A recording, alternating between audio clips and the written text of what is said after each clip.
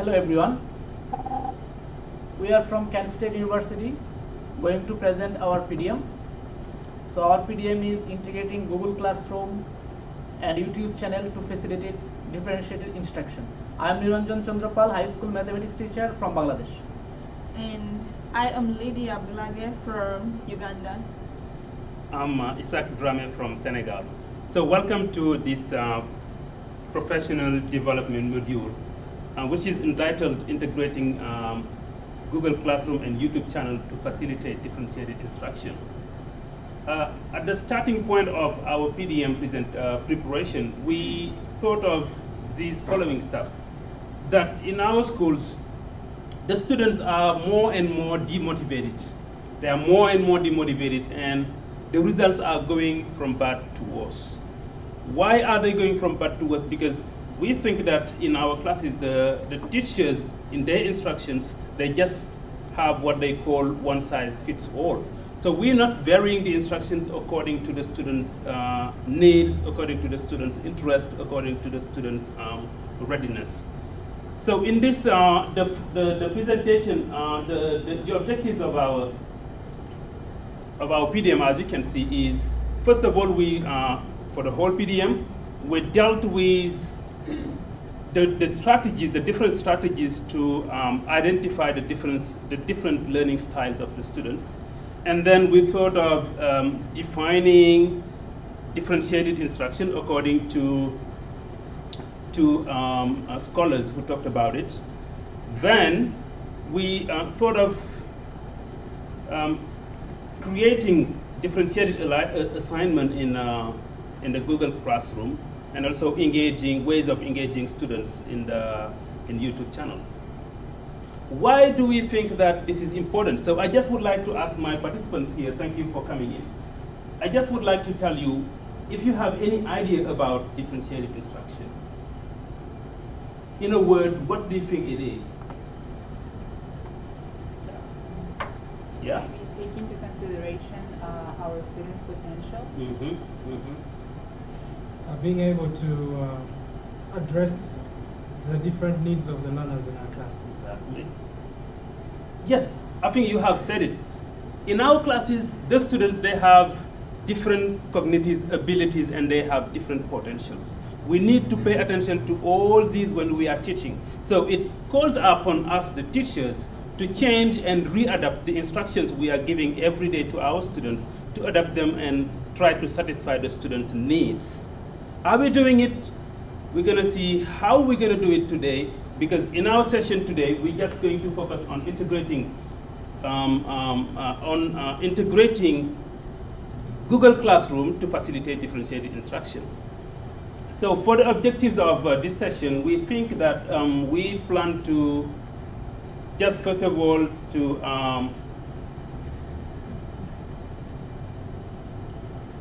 today we will create differentiated instruction in Google Classroom, and after we will try to find out on assignments that are going to be allocated to the different learning styles that we have in our classes, right? So differentiated instruction also, as it has been defined by Carol Tomlinson, it is just a philosophy based on the premise that the teachers, they have to vary their instructions. They have to vary their instructions to match the learner's everyday needs. Is it possible? Yes, it is possible. And how is it possible? How are we going to do it? We just will, we as teachers, we will have to be proactive, meaning we just need to identify the students. First, what are the different learning styles of our students? And after we readapt the learning, the teaching instructions according to those learners. It can be applicable in all subject areas. I mean, in French, teaching languages, in teaching science, or any other subject. But today we're going to see how this is possible using technology. So this is the way. This is the time for me to introduce the next co-presenter. Thank you, Isaac. So as you know, that today's our lesson or presentation is on Google Classroom. So we are going to use Google Classroom So Google Classroom you can use from your laptop, from your mobile, desktop, or iPhone, or Android phone. You can use any device. So first of all, my dear students, welcome to the class. So start with a bingo game. I always like to start with a bingo game. So bingo game is very easy. So you have some questions like find someone who use Google Classroom, find someone who has the Google Classroom mobile application. So if you can find, then write the name, and if you can match in a column or row or diagonal, then you will shout bingo. Then you will get a gift. So go ahead. It's very simple. Ask each other. I want to see who can do fast. Good. I love it. Yeah. Bingo. Yes, Arvin. Come on, Arvin. You have a gift for him. Thank you. Thank you, Arvin. Well done. Okay. So, as you know, so if you just go to the google.com from your laptop, or if you use app, so go to your app. If you don't download this one, then you can download within a minute. So I like you to go Google Classroom. You can see there Google Classroom. If you cannot see, then you can click on even more over there. Then you will find it. Then you will find your Google Classroom.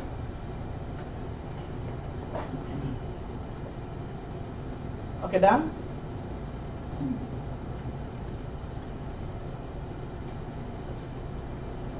So if you use app, then you can use plus sign over there. So in the plus sign, you will see, if you click on this plus sign, so then you will see join as a student, or you can create a classroom. So here you are as a student, so just click on join the class.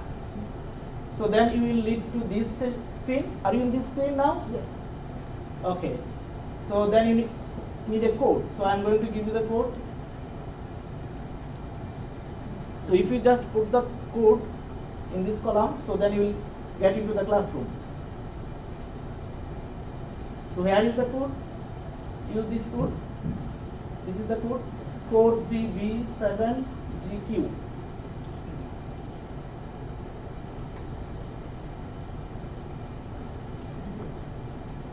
Okay, so I have seen that some students are joined already in the class.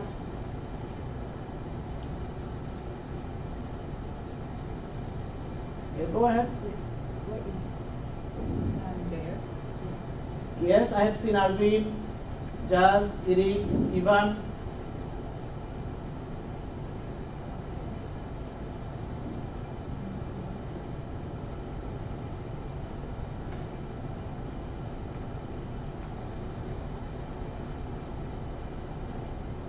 Okay, then we are going to show how can we differentiate it in the Google Classroom using different types of learner.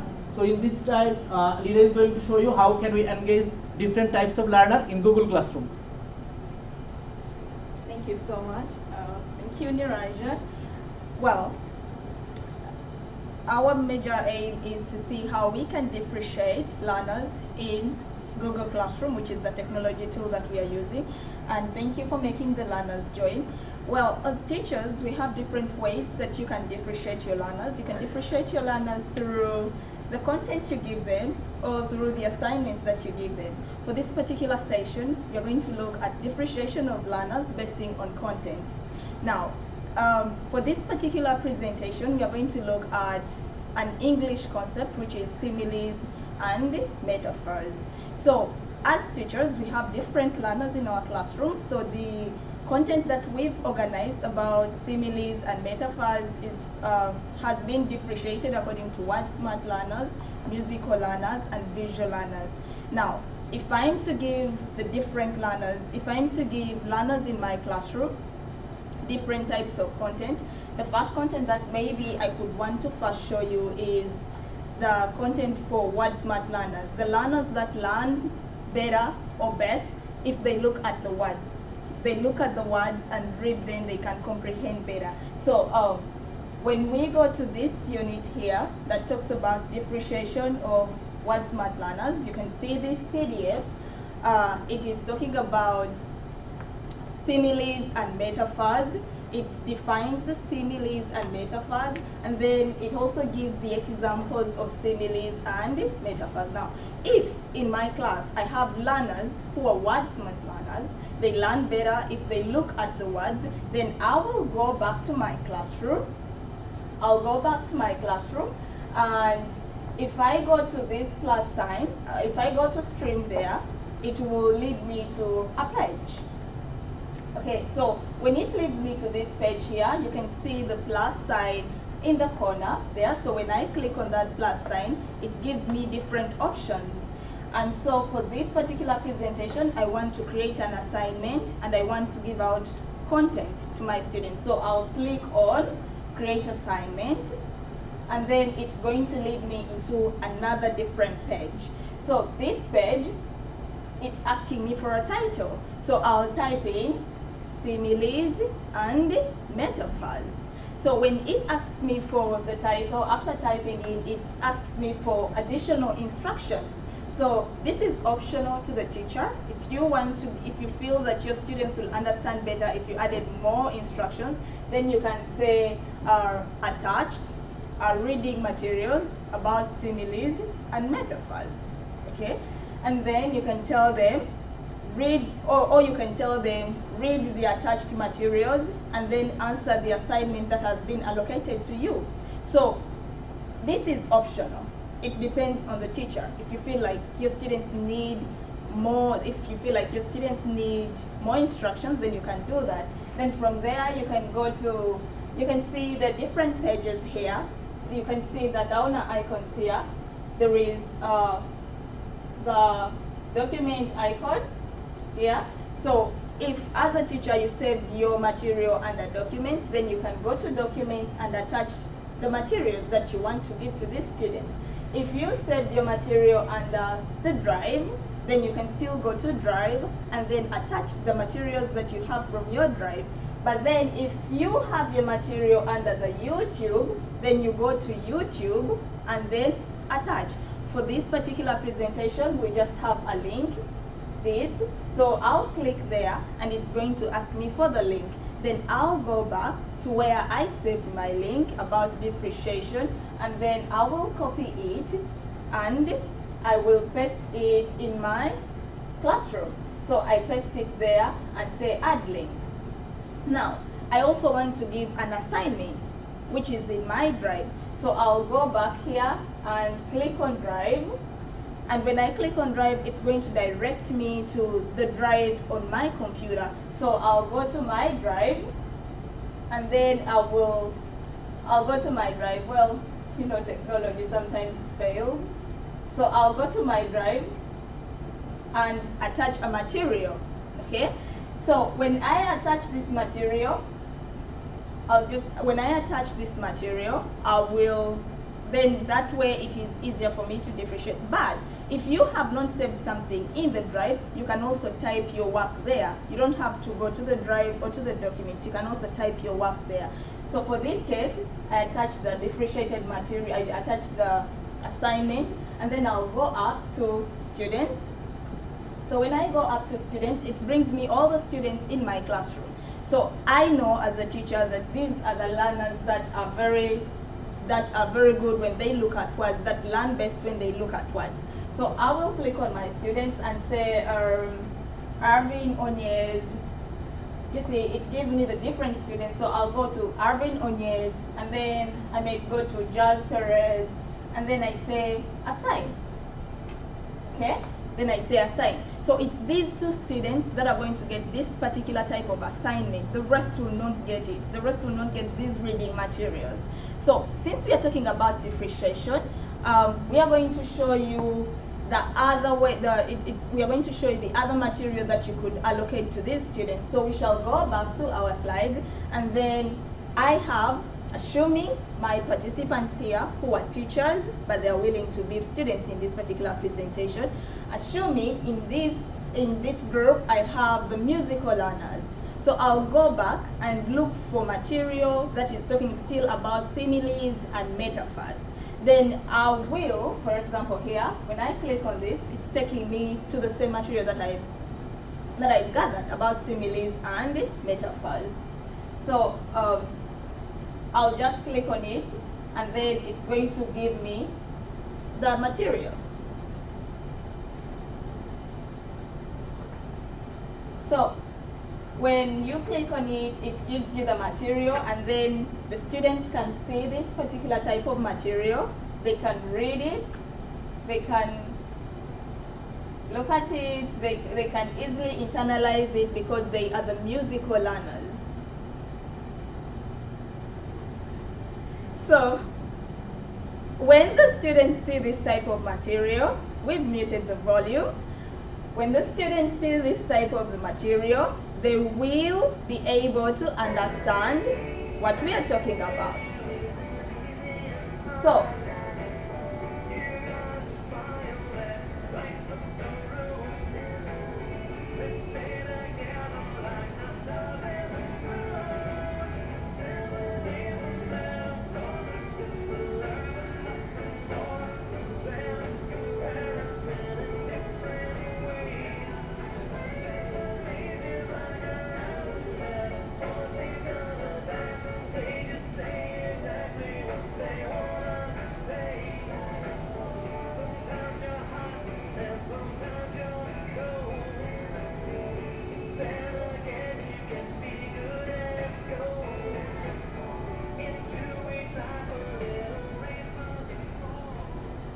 well, now that the students, now this is the type of material, it's also talking about similes and metaphors, and this is what I would like to give out to my musical learners.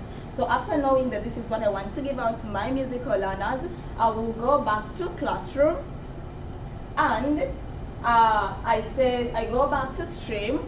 So when I go back to stream, it again takes me to the plus sign. I will say, create assignment again. So when I go there, because I've given to a particular bunch of students the differentiated content on similes and metaphors, I will type in again and say similes and metaphors. This wants to be given out to different types or different categories of students. So again, I may put the instructions that depend on the teacher, and then again, I will go on and attach a link. There are those options there. I'll go on and attach the link. So our link is connected again to similes and metaphors, but in this case, it's a different, it's being presented to the students in a different way through music. So I'll copy that link, and then I'll go on and paste it into my classroom. So when I paste it into my classroom, I have the option of selecting. When I paste it into my classroom, I add that link, then I go on, I have to give them an assignment to these are reading materials. So I go on and go back to my drive. When I go to the drive, it's going to direct me to where I saved my work as a teacher. So I will go on to the drive and click the work that I want to give to my students. So when I click this work, it's going to lead me on, it's going to just be directed into the Google Classroom, which I want to use today. So I attach it there, and then I say students. So you can see it again has given me the option of all students, and I don't want to give it out to all students. So I will look for which particular student I would like to give this work to. And in this case, since I've given Arvin, I would say Eric and Niranjan. So these are students in the same class getting the same content but presented in a different way. Then I will go back and say assign. When I assign, it's these two students who are getting this type of material. So we can ask them, do you have the work assigned to you so far? Yes. So these participants are teachers, but when they participate here, they are able to see how a student is able to view Google Classroom. If you are to use it as teachers, they can see how their student will be able to view Google Classroom. So after that, if I have more material, who has not got the work? Yvonne, do you have someone? Yes. Yeah, so all of them have got, but if I have more students and then maybe I prepared more work, for in this case we have the visual learners, then I will go back again and look for that type of material for the visual learners, and then I will click on it. It's still about similes and metaphors. So when I click on this, it takes me to the YouTube channel, which is also still talking about similes and metaphors. But in this form, this time it's presented in a different way. I'm going to keep your learning guide today. Come inside the Enchanted Bucket store with me to begin an exciting adventure. Today, we are going to learn about similes, metaphors, and hyperbole. Let's start by learning about similes. A simile compares two unlike things using the words like or as. The first example of a simile is her hair is as yellow as the sun. In this simile, you are comparing the girl's hair to the sun. What is the same? They are both yellow. Another simile example is, he moves as slow as a snail. In this simile, you are comparing the boy and a snail. What is the same? They both are moving very slowly. Now let's learn about metaphors. A metaphor states that one thing is something else. It is a comparison of two things and does not use the words like or as. The dress is a rainbow of colors. In this metaphor, you are comparing the dress and the rainbow. They are both colorful. Her voice is music to my ears. In this metaphor, you are comparing the girl's voice to music. They both sound very pleasing.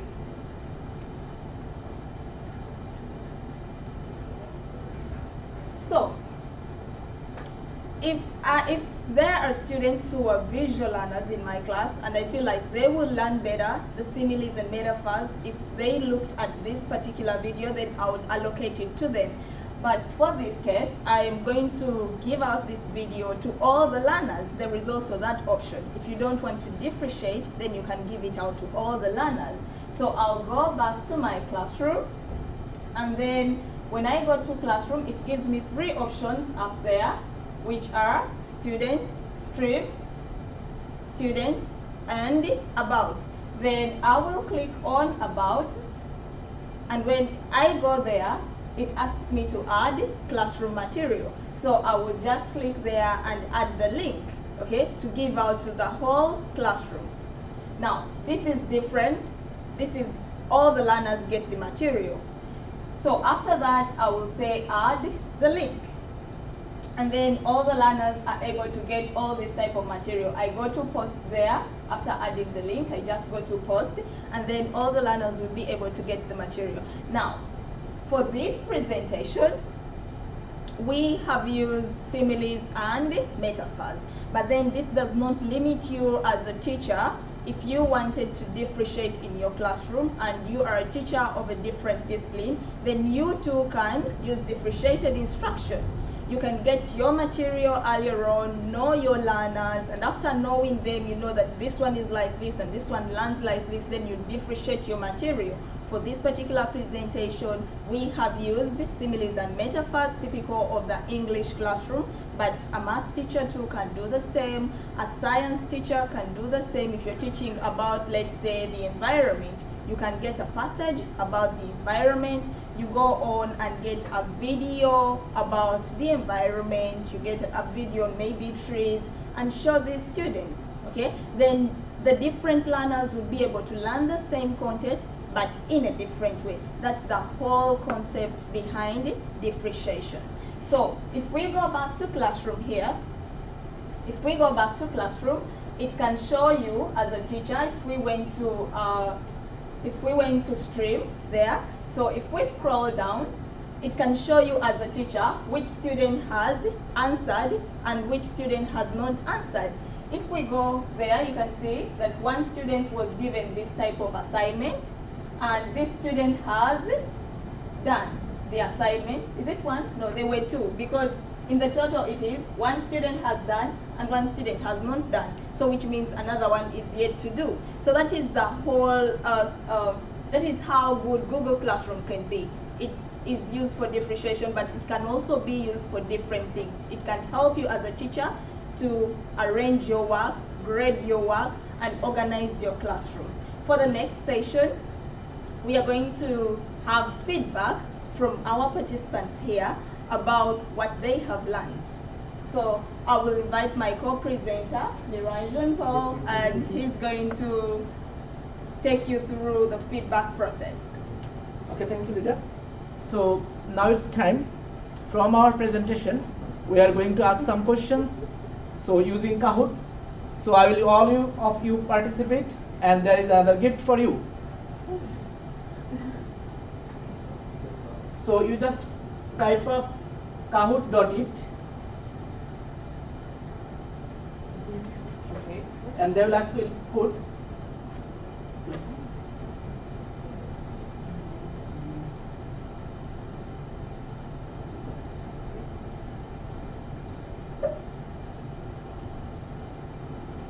okay, now join. Use this code to join Kahoot.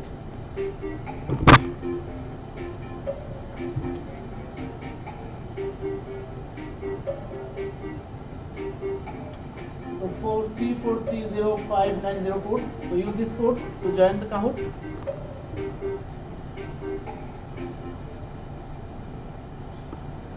Okay, let's ready. So first question: which apps would you use in the classroom? 4 options. Wow, very fast. YL, that is Ivan. Wow, Ivan is leading. Next question. Which 2 technology tools did you use to create differentiation in this PDM? All of you given the correct answer. The first one is Still, Ivan is leading.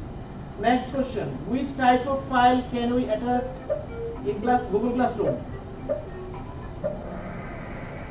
One wrong answer, 3 correct answer. Next, JP. Who is JP? Jazz. Jazz is leading now in this point. Fourth question: what kind of interaction is possible in Google Classroom?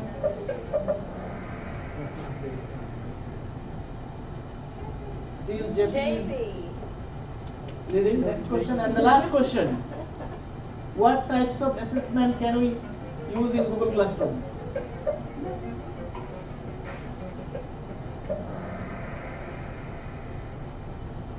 Let's see who is the winner. JP, wow. Congratulations, JP. Congratulations, JP. Thank you, viewers. So we can use Google Classroom to differentiate it in the classroom.